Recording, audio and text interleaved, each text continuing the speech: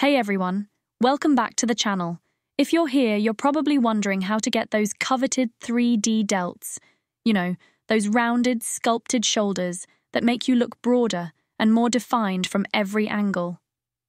Well, in today's video, we're going to dive into the science of how to build your delts step by step with exercises and tips backed by research.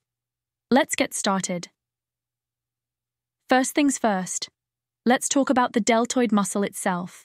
The deltoid is the large triangular muscle that caps your shoulder.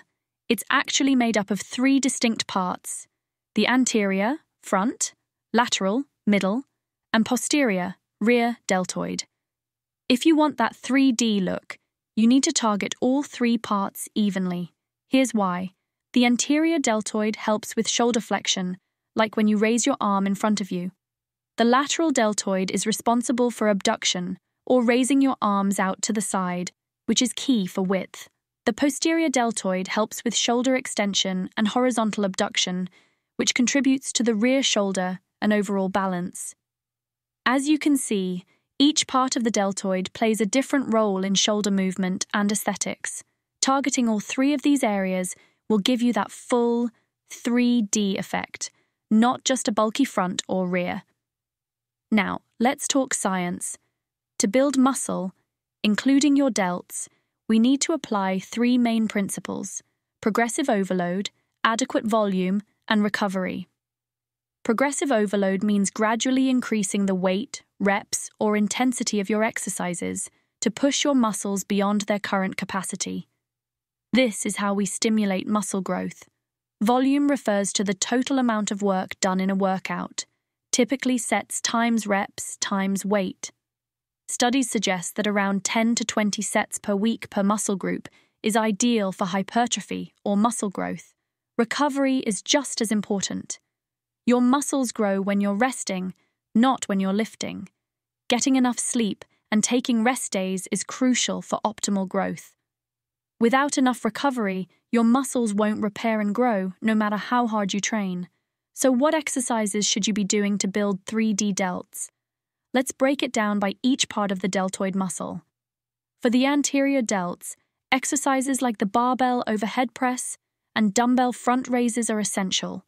These movements are great for developing the front of your shoulder and building overall mass.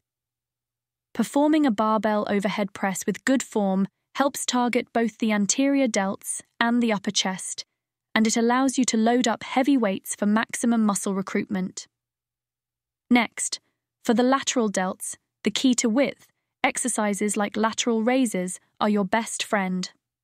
But here's the science behind them. To hit the lateral deltoid effectively, you need to keep a slight bend in your elbow and avoid using momentum. Focus on lifting the weight with your delts, not your traps. To maximize the lateral deltoid activation, try doing cable lateral raises for constant tension or dumbbell raise into pause for a better contraction. For the posterior deltoids, you'll want to focus on pulling movements. Think reverse flies or face pulls. These exercises help balance out the front and middle deltoids while also developing your rear shoulder. It's crucial not to neglect this area to avoid muscle imbalances. Reverse flies can be done on a machine or with dumbbells, and face pulls, done with a rope attachment on a cable machine, help to strengthen the posterior delts while also improving shoulder health and stability. To summarize, getting 3D delts isn't just about lifting heavy weights. It's about hitting all three parts of your deltoids, applying the principles of muscle growth, and giving your body the rest and fuel it needs to grow. If you found this video helpful, hit that like button, subscribe for more science-based fitness tips, and let me know in the comments if you want to see more in-depth tutorials on specific exercises or muscle groups. Thanks for watching, and I'll see you next time.